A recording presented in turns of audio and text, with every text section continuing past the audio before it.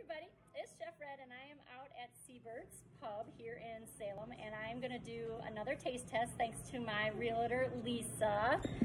She ordered French onion soup, so I'm gonna try that.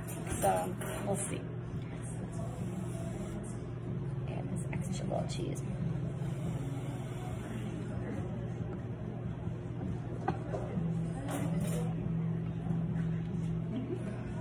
Really oniony.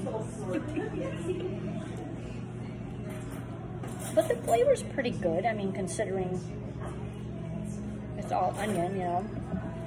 And most of it, I got some cheese on top, and that was good. It's actually kind of tasty. I'm getting a lot of the cheese, so I think that helps.